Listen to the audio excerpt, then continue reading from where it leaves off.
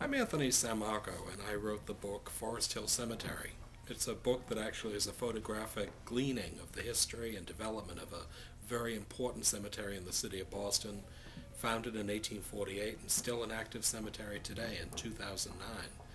When it was founded, it was a City of Roxbury municipal cemetery.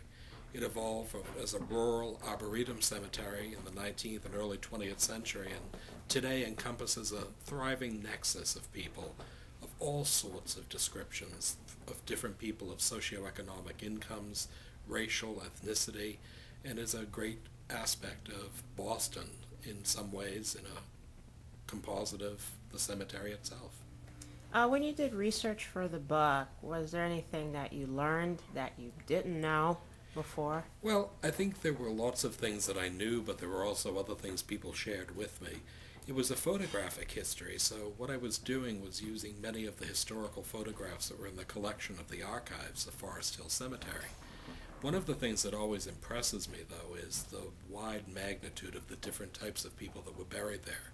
It went the gamut from very wealthy Bostonians, financiers, philanthropists, as well as industrialists.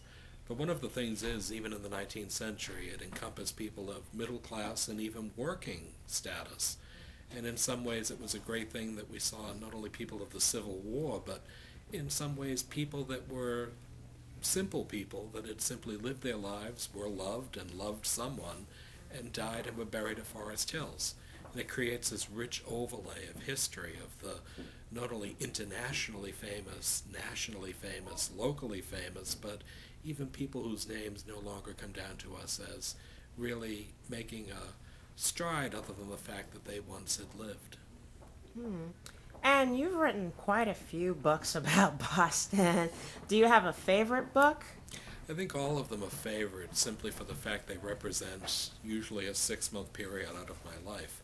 I think each of these individual neighborhood histories of the city of Boston composite in some ways a way of how the city has evolved from the annexation process of the mid-19th century to the neighborhoods of today.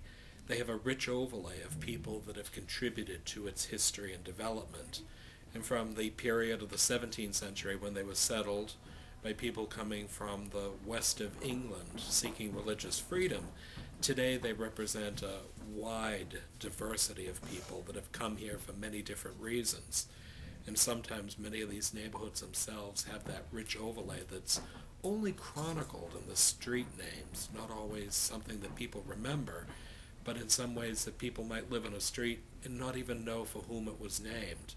So these books are somewhat simplistic, but in a way with a photograph, they're attuned to the person who actually is more television, DVD, or video oriented rather than reading a text history of their neighborhood.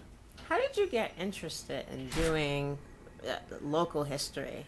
Well, one of the things is this is only a fun aspect of my life. In my real career, I'm treasurer of a nationwide company in Boston.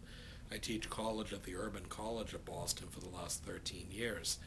But I went to a paper show. I collect photographs and ephemera, and I ran into somebody who had recently written a book for Arcadia. They said to me that I should contact them, that I would be a natural to write a book for their series. And I contacted them that week with no expectations, and within the week I had a contract to write a book on Dorchester. I finished that book. It made the Boston Globe bestsellers list, and that was the first out of what has become now 57 books. And it just seems in a lot of ways each of them have simply led to the next book. They're not only the Images of America series, which are photographs, but we also have books called the Then and Now series, and even architecture books. They're a lot of fun to do, and it's even more fun when somebody says that a family member appears in a photograph. That means a lot to me. It means an awful lot to the person that says it. But I think these are things that include the normal, run-of-the-mill person that doesn't think that they're part of history, but they truly are. And do you have any advice for writers who want to write a history book?